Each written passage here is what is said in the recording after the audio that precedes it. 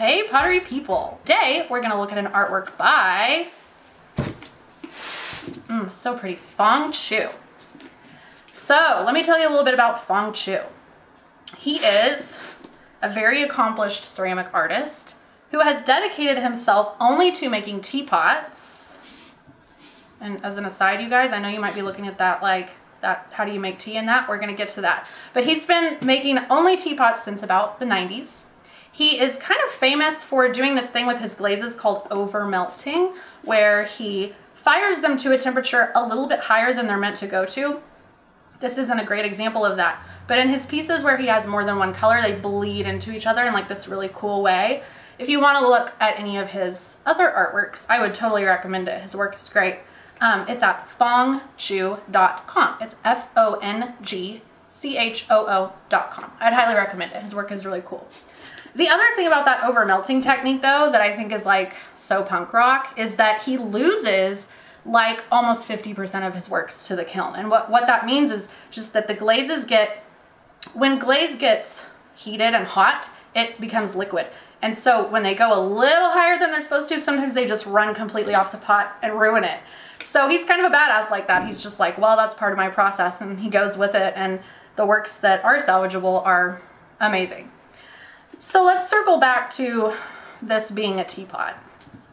I know that sometimes with ceramics or art in general, some pieces can make us feel like there's a joke that we're not getting, or that the artwork just doesn't make any sense. And with this piece, like, I totally understand it. It's a little strange. It's too small to really make tea. It has this little itty bitty opening, and it kind of has this collapsed piece in the back. But so no, it's not a functional teapot. But what Fong Choo's goal is to get you to see the teapot just as a sculpture. That's all it is.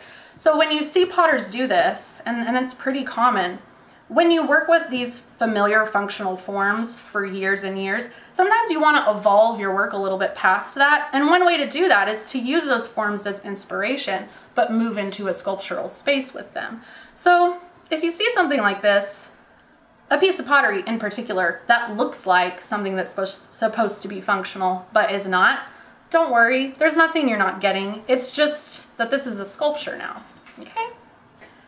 And before we wrap up, I just wanted to point out some of my favorite features about this. Originally, I was attracted to it because of the glaze, and the color is just kind of a rarity. You don't often see glazes this bright and vibrant. I also really like this little lid. I just think it's kind of like a fun moving part, and the fact that you can't put anything in this opening is just kind of flippant and fun. I don't know, I just think it's interesting. I always like a moving part, I don't know why.